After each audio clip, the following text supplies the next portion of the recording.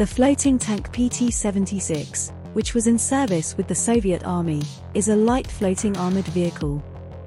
It was used in reconnaissance troops, marines, coastal defense, and was also exported to many countries around the world. Its development began in 1951. At the beginning of the 60s, the tank underwent significant modernization and received a new index, PT-76B. In the reconnaissance units of the ground forces of the Russian Army, PT-76 light tanks were gradually replaced first by medium and then by main tanks.